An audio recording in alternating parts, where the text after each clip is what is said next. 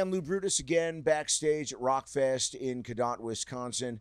This gentleman hailing from the beautiful city of San Diego, California, a sailing capital, which is why I'm wearing this hat. Look at me.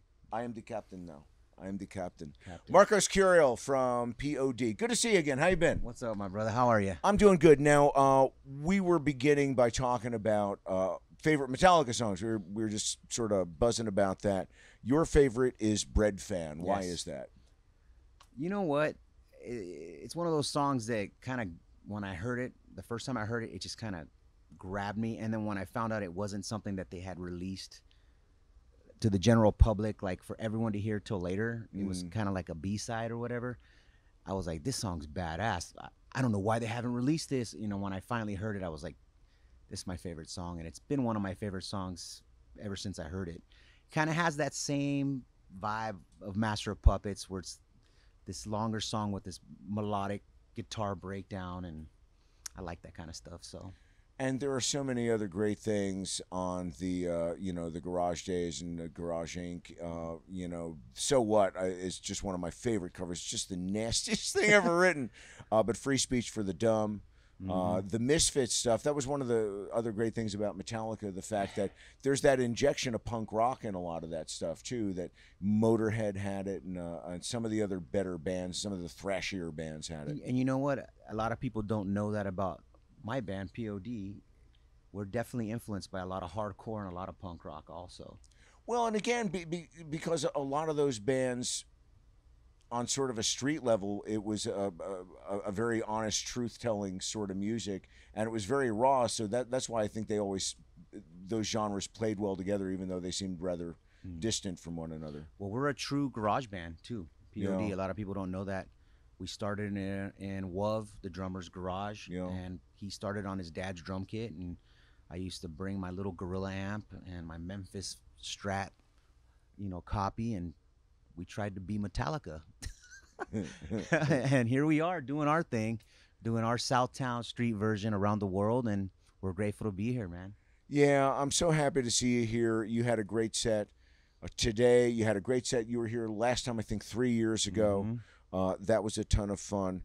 What was it like? You mentioned these early days. San Diego is a major town, but in some respects, it is thousands of miles away from Los Angeles, which isn't too far to the north. Tell me about those early days and trying to make something happen on your own ground. Well, I mean, we kind of had to just do it on our own, just like in anything else. You don't make, everyone becomes a believer once there's success. When you're struggling, everyone's like, no, no, no, and we're just like, yes, yes, yes. Let's play this kegger. Let's play the YMCA. Let's do the Battle of the Bands. Let's cram into a little van and let's go play some shows elsewhere. And you know, it was always difficult, especially the type of music that we were doing, trying to break into the LA scene at the time, because, you know, a band from San Diego, what is this rap? What is this punk? Like, it was you know, especially on the Strip. So we got our first gig at the Whiskey, and we lost our original bass player, and then we were able to get Trey to fill in because he was playing in a funk band with WOV's uncle's band, and that's kind of it, man. We just we're like, dude, you want to jam? Let's jam, and we started jamming, and we played the Whiskey, and many years later, we got signed at the Whiskey. Atlantic signed us there at the Beanery. We played a show at the Whiskey, and then walked down to the Beanery, had dinner, and got signed. Craig Kalman signed us. Atlantic Records. Did you physically sign there at the table? No, we thought that would be the case. Put that in the movie when they make exactly, it. Exactly, man. We shook hands and said, welcome to Atlantic Records. Our attorneys had been talking. And then after that, I kept my job for about 1.5 years, and all my friends, I thought you were signed. I go, it's not done yet. We're negotiating nonstop for the past 1.5 years. After a while, my friends were like, oh, he's bullshitting, man. He didn't get signed. That's a lie. That's a lie. I was like, I got signed. Trust me. And then eventually they saw everything come out. MTV and the videos, and yeah, so here we are. We're still doing it 27 years later. You know, you touched on it a little bit. One of the great things about P.O.D. is the fact that there's a little bit of music from here and a little bit of music from there, and it's definitely a mix-up of genres. But again, not everybody likes to have their genres mixed up, particularly club owners, and you mentioned the Strip specifically. Well, I mean, I think you'll still get a lot of people that are very hesitant. Oh, what is this rap stuff? Well, where we grew up, we would go to a hardcore show or we would go to a punk rock show. They weren't mixed. They were segregated, and You we know, would go to a garage show, straight edge show, or a hip hop show, and a scene started to grow in San Diego where the hardcore bands were mixing with rap. And we're from the neighborhood. We're like, dude, I like rap. I like Run DMC. I like the Beastie Boys, but I also love this punk rock stuff and this you know. metal stuff. So we were like, why don't we do our version of it? And I used to sing. Originally, we were in a thrash metal band, and me and Wov, we started P.O.D. We were in a band called Eschatos, and it was like Say it again. What was the name? Eschatos. What is that? At the time, it was the study of the end of the world, eschatology. So I was playing an Ironbird. That's some deep shit. I was playing an Ironbird BC Rich, and I was also singing, but screaming, kind of doing the Sepultura Slayer thing. Yeah. And Wub was on drums, and we had a friend on guitar. Well, we later were like going to these shows. We're like, dude, let's get a rapper or someone who can rap, has that vibe. We love rap and that street vibe. You move over to just playing guitar and doing background screaming, and let's see what we get.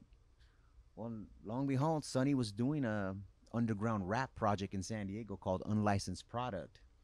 And Wov was like, hey, why don't we try my cousin out? And I'm like, he's super shy, man. He never says anything.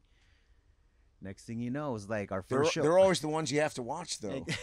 Well, it's funny because when I watched that Doors movie, when Jim Morrison wouldn't turn around, that was kind of Sonny on our first show ever at a place called Soma in San Diego. I heard of that place. He had his back turned, and I want to say the lyrics in his hand, and Wub was like, turn around, dude, turn around. And we were playing the dungeon, and if you get 100 people, you get to go up top to the big stage at a different gig at a different time and open for a big band. And our first band that we opened for was Green Day.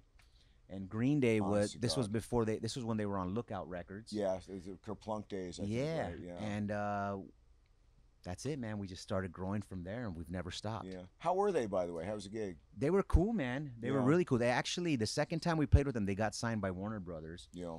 It was early 90s, and I remember that A&R rep specifically saying that he loved our band but didn't understand our lyrics.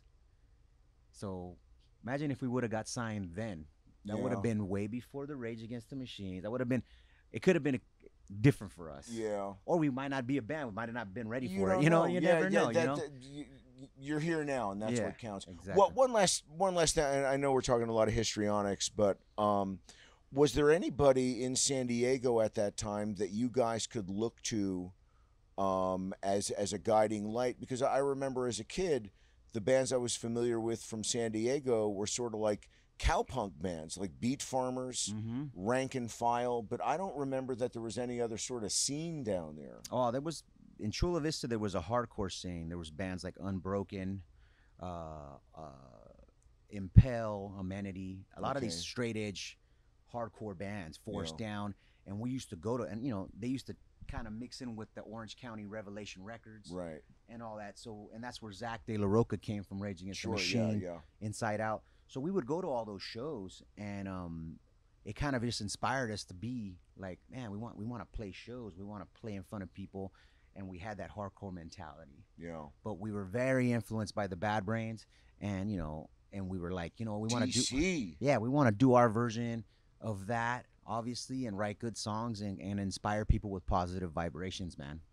Well, the latest is Rockin' with the Best, which I think actually it's a nice encapsulation of what you guys do, and it's got I think it encapsulates the message very well too. Well, thank you, man. I mean, we feel really strongly about that song, and we're going to be definitely playing that a lot more live, and we played it today. So yeah.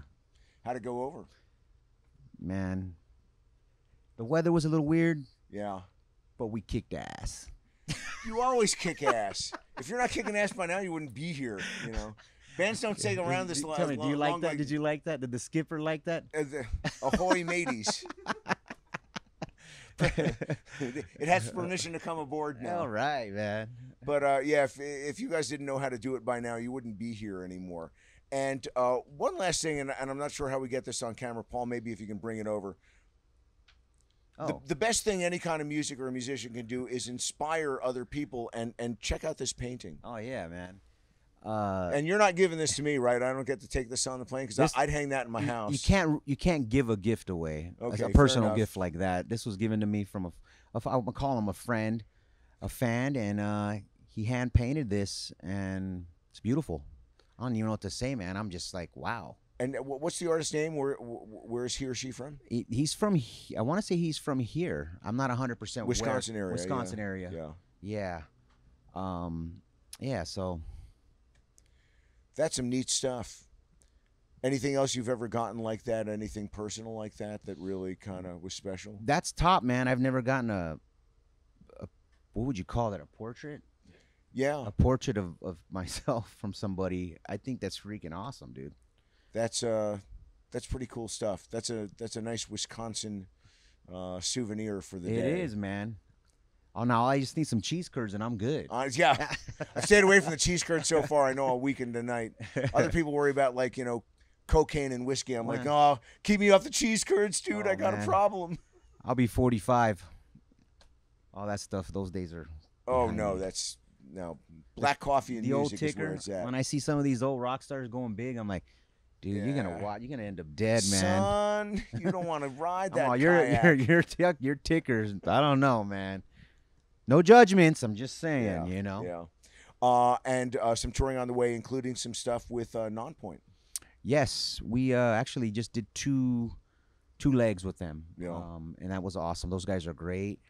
We're about to do another leg in Europe because the first leg went so well. It's us and with our good friends Alien Ant Farm. Yeah. Yeah. Well, it's always good to see you. Congratulations on everything. Thank I you love so talking much, to you. man. And I'm Yeah. sorry if we spoke about. I didn't want to sound like crusty old punk rock, hardcore guy, but you were there on the front lines for that stuff in Southern California, Oh, which I man. never got near. I'm wearing a punk rock shirt. Yeah. From Canadian punk rock. Oh yeah, I know all propaganda. Yeah, Very progressive. Good on stuff. all fronts. Marcos from P.O.D. We are backstage at Rockfest in Cadott, Wisconsin.